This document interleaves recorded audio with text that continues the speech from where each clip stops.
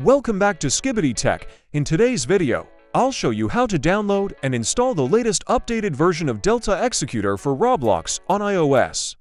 The new update fixes all crash issues, so you can now enjoy a smoother experience. Let's get started. First, make sure to delete the Delta Executor from your iOS device, then open Safari, and then open this download link, and hit on the link, then hit download to download latest version of Delta Executor IPA file. I will put the link in the description. Once you have downloaded the Delta Executor IPA file, now there are multiple ways to install Delta Executor, including ESign, Feather Signer, Scarlet, or Sideloadly with PC.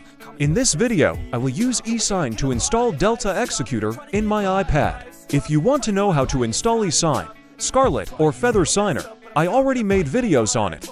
I will put all the videos links in the description. And if you want to know how to get the key for Delta Executor, I already made a video on it as well. I will put that video link in the description. And now our Delta Executor is installed in our iOS device.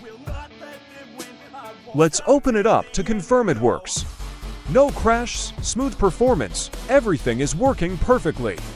If you found this video helpful, don't forget to leave a like, subscribe, and hit that notification bell for more updates.